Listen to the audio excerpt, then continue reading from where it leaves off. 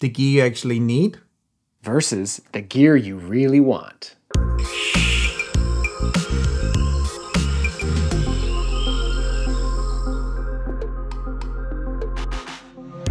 Hi guys, and welcome back to the Bird Photography Show. Now, whether it's the gear you need or the gear you want, the place to get that gear is definitely Camera Canada.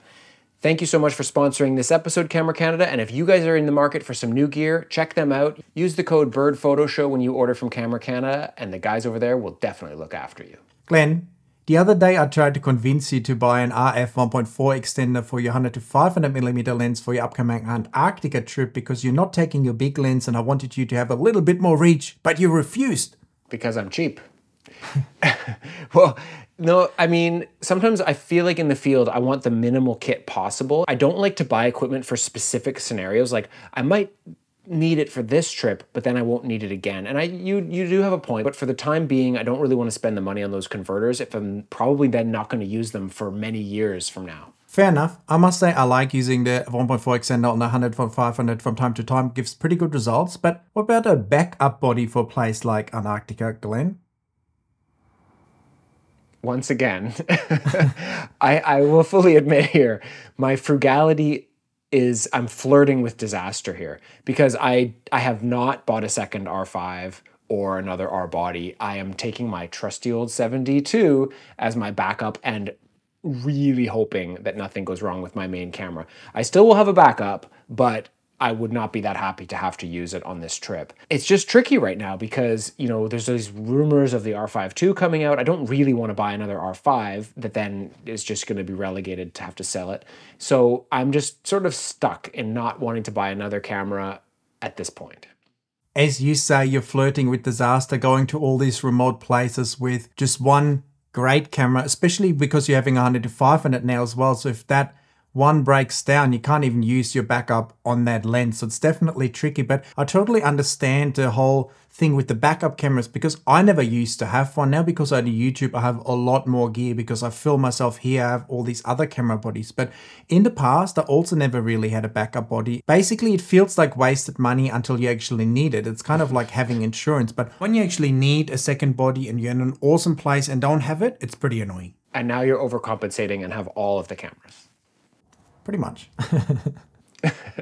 No, but okay, so what about this though? Have you ever bought something and then felt like you used it once and then just never used it again? I've bought a few lenses like that in the past and I sold them pretty quickly. As you say, I feel like I have one of each kind of at the moment, especially when it comes to camera bodies, but mainly because I do YouTube. When you do a lot of camera reviews, you always want to be able to compare the different bodies. My R3 that's filming me right now, it's a pretty expensive camera. If I wasn't doing YouTube, that would probably be one camera that I would have to think 2 or 3 times whether it's worth the investment. Let's bring it back to what we need. You know, as a bird photographer, Jan, what do you think the budget bird photographer, the person who's just getting started into bird photography, what do they need? I think these days it's a lot more affordable than ever to get a lens that gets you to 600mm. In the past, people always said get a lens that gets you at least to 400mm because there was a lot less options available. I would say try to get to 600mm because there's a lot of affordable options now. We have the Nikon 180 to 600, Sony 200 to 600. We have the Canon 100 to 500. There isn't really a cheap 600 option, but there may be something else coming soon. We heard rumors about the 200 to 800 maybe. So I think these lenses sort of in the sub $2,000 category would be something I go to if your budget allows you, because that will really get you into the bird photography game. If it's less than 600mm or less than 500mm especially, I think it's becoming a little bit tricky to get those small birds large enough in the frame, isn't it? Definitely. And you can always, of course, resort to one of the crop bodies like the R7. 600 is kind of the magic threshold. You need to get out over that effective focal length to be able to start kind of having fun and having good results and enjoying yourself. The easiest way to do that would be with either an off-brand zoom or some kind of zoom if your manufacturer has one, and a decent camera body, and then you can have a great time out there. These days, Glenn and I would definitely recommend a mirrorless camera camera with the modern autofocusing, the eye tracking, because it makes it much easier for you in the field to get great photos. But if you're in a real tight budget, a camera like a 7D and like a 100 to 400 millimeter lens will also get you over those 600 millimeters and can be a great starting point that's relatively cost effective. And even the third-party lenses like a Sigma 150 to 600 millimeter lens actually work really well on those DSLR cameras. So that could also be a fantastic way to get into the game without spending too much. Absolutely. Now, Jan, what about for the sort of intermediate, someone who's been taking pictures of birds for a few years and now they kind of want to upgrade their kit? What do you think they need? In the mid-range, I would definitely recommend, if you're still on a DSLR camera, to go to mirrorless camera, because like the step from like a 5D Mark IV or 7D Mark II to an R5 is just mind-blowing, really. Or even like an R7. All these cameras will give you a lot more keepers in the field, will allow you to shoot in a lot darker conditions, have better autofocus and get better results ultimately. And if it's in the budget, you might also be looking at like a second-hand prime lens, maybe a 500 version 2 or 600 version 2 that has come down a lot in price. So if you really want to see a change in your images, the biggest step would probably going from a cheaper zoom lens to a prime lens, because you get much different looking backgrounds, you'll get much more details and sharpness. And if it's in the budget, I'd probably go for that. Ultimately, in the mid-range, we'd recommend to find something that suits your budget, would be a mirrorless camera with the best lens you can afford pretty much. But what about those lenses that we really want, like we said at the beginning of the show? And if you're a professional bird photographer or want to get there, or the budget isn't as tight, what you would recommend then? Yeah, I mean, I think once you get really serious about the hobby, and if you have the means, ultimately the gear you want as a bird photographer is a big super telephoto lens. It's not just the reach. Like somebody, if you didn't know anything about photography, you might be like, well, what this, 200 to 600 costs this much and weighs this much. Why would I get this? But of course, you have more light coming in. You get a nicer, smoother background. You get better, faster autofocus. So it does bring quite a bit to the table, but it also comes with, you might have to upgrade your tripod. You might need a different gimbal head for it. You've got to carry it around in the field. And so there is a slippery slope there in that sort of upper element. But if we're just talking about the dream bird photography kit, of course, you want the best mirrorless body that your brand offers, and a big super telephoto lens and all the accessories that come with it. And then there's actually one company at the moment that allows us to be a bit of a tweener, which would be Nikon, that brings out amazing lenses like an 800 6.3 PF or the very new 600 6.3 PF that weighs hardly anything, that kind of gets your pro lens in like a mid-range budget, which can also be a fantastic option. You know, Canon had that 400 5.6, and it was so light. It didn't have image stabilization though. And I was always wondering, if they would make a 500 5.6 or a 600 5.6 or 6.3, it could be such a useful in-between step, because that's the real thing there. The mid-range, we kind of want to recommend a different lens in all the brands, but there's not really one. Whereas Nikon, there is. With those PF lenses like that 600 PF, that's definitely a great call. That would be a fantastic stepping stone. And then you could decide whether you even need a 600 f4. In the end, it's not fun to drag a 600 f4 around with you in the field, is it? No. And I think that is going to be the future, where we see these lighter lenses and these more zoom lenses with higher megapixel bodies that allow different crop modes, so that we potentially don't need those 600 f4s anymore. Is there things you still feel like is sort of lacking from the lineup, especially Canon might, if you look at that lineup, might be a little bit different to what Nikon offers at the moment? Is there things that you feel like you still want and need? With Canon right now, they've got a very fast, good sensor body, the R3, but it doesn't have enough megapixels. The R5 is an amazing camera, but it doesn't have a stacked sensor. So we just need to fix that. What about Nikon? I think what most of our users will want to see is a crop body like a D500, a mirrorless version of a D500, something like a bit of a better R7, so to speak. And we also need a cheaper full frame camera. We have all these amazing cheap and light lenses, but then the best camera to start with would be a Z8 or Z9, which then brings the whole combo close to that $10,000 mark, which is a lot for most people and probably not something a lot of people want to spend on the gear. So cheaper bodies that get you great results with good autofocusing is really what's missing in a Nikon lineup. But when it comes to the lenses, I don't think there's no comparison. And for wildlife photography, I don't think they need to add too much because we've basically covered every base 3 times.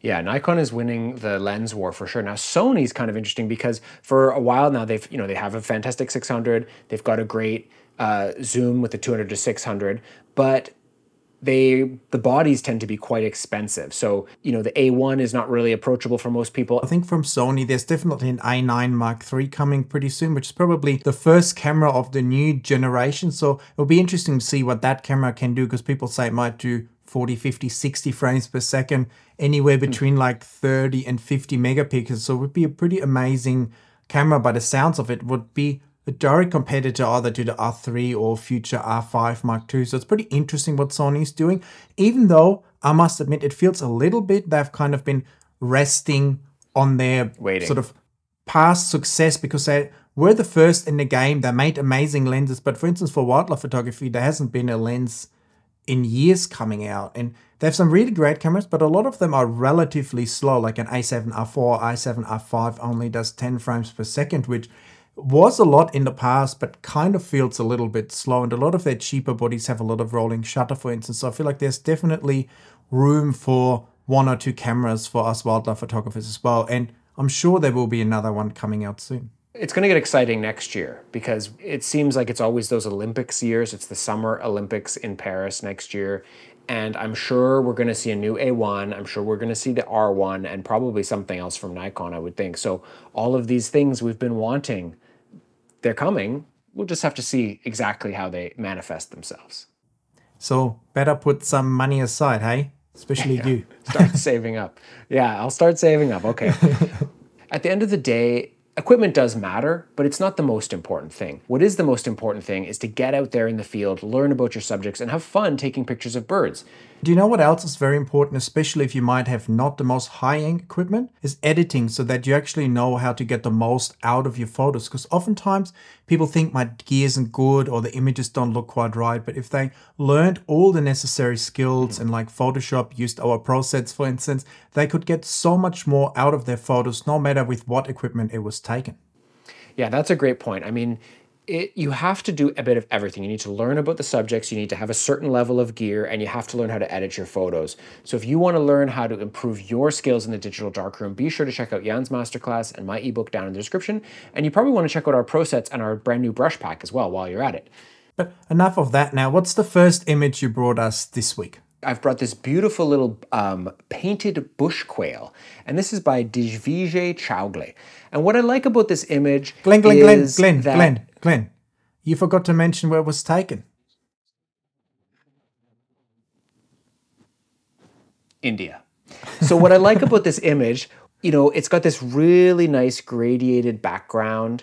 The bird is in a nice pose. He's got a nice kind of look about him. And it's got some nice, the red feet and the red bill. I just think it's a great portrait of this species. What do you think, Jan?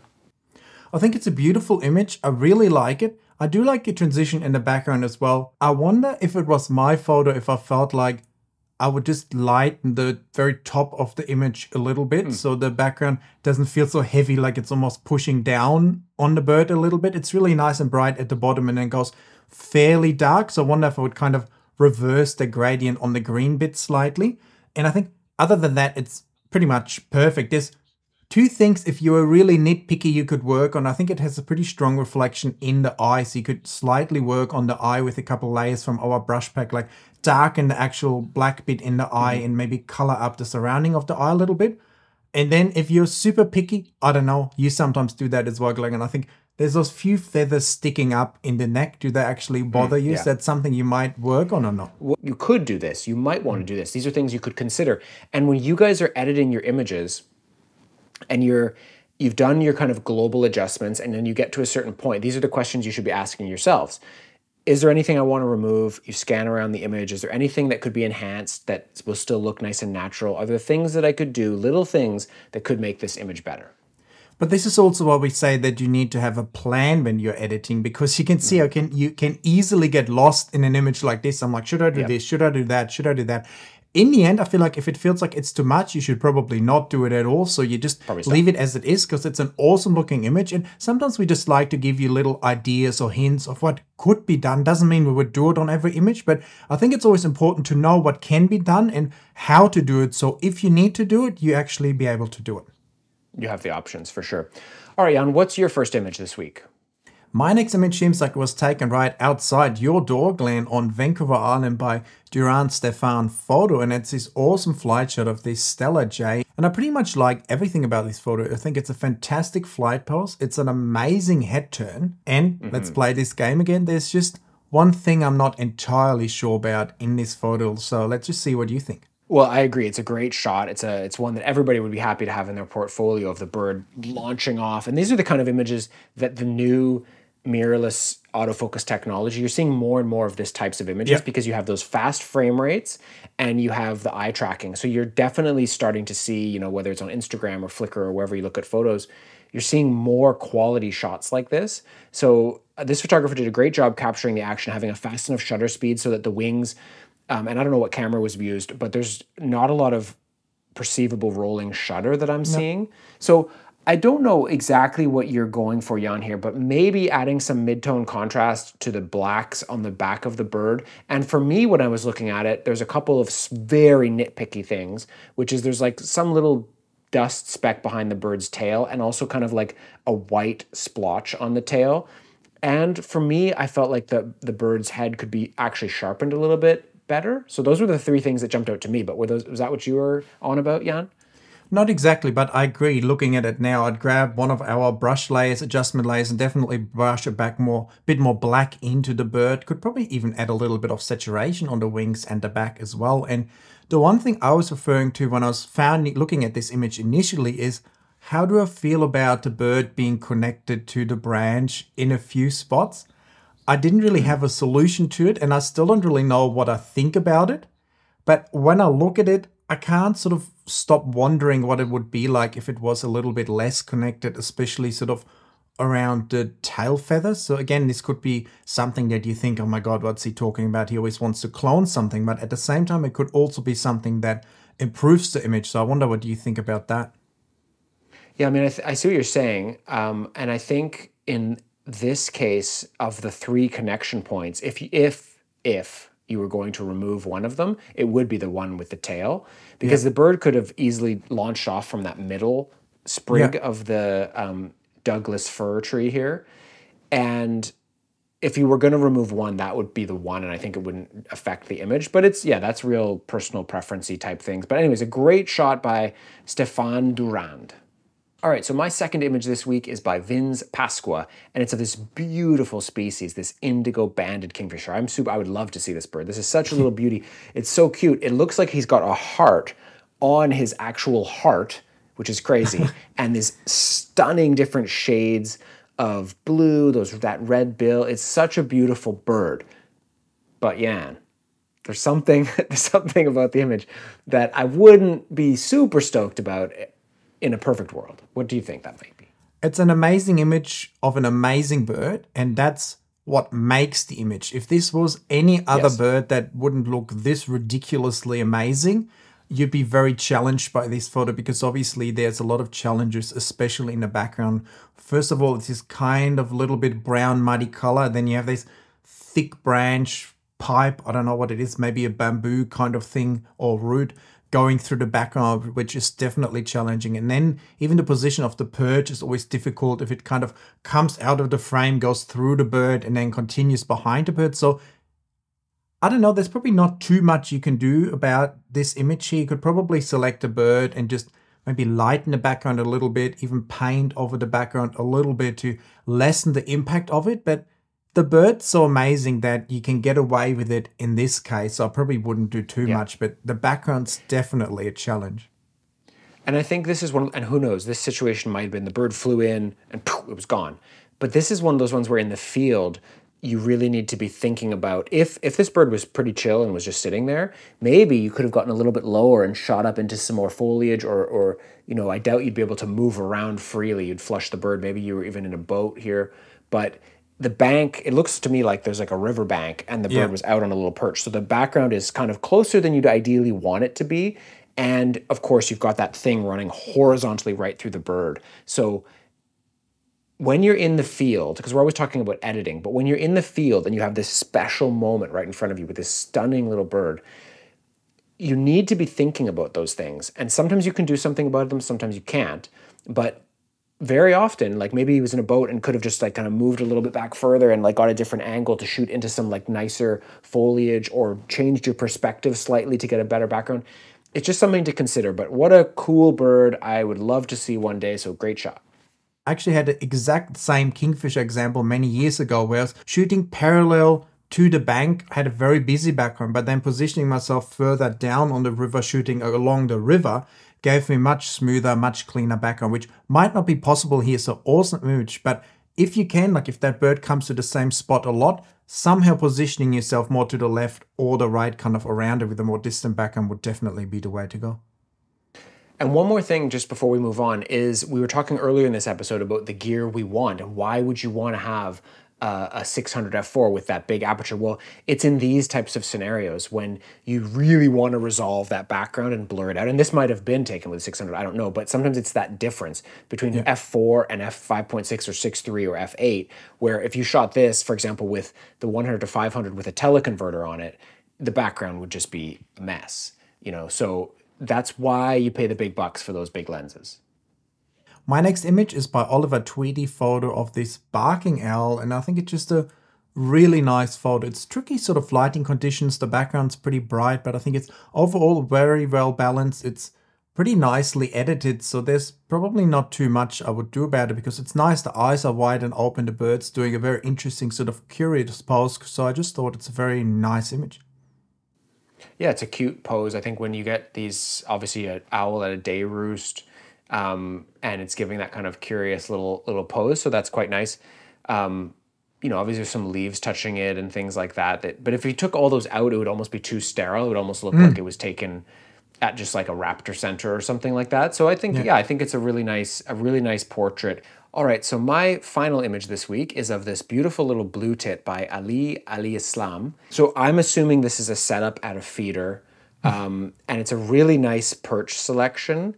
And to give a little even more credit is that there's those nice sort of secondary elements of leaves coming in. It's always tricky when you're selecting perches to do a setup to find small or appropriately sized foliage to match the bird. This is a small bird, and you'd have to find a branch with very small leaves. And they've done an excellent job of setting up this perch that I think looks really nice.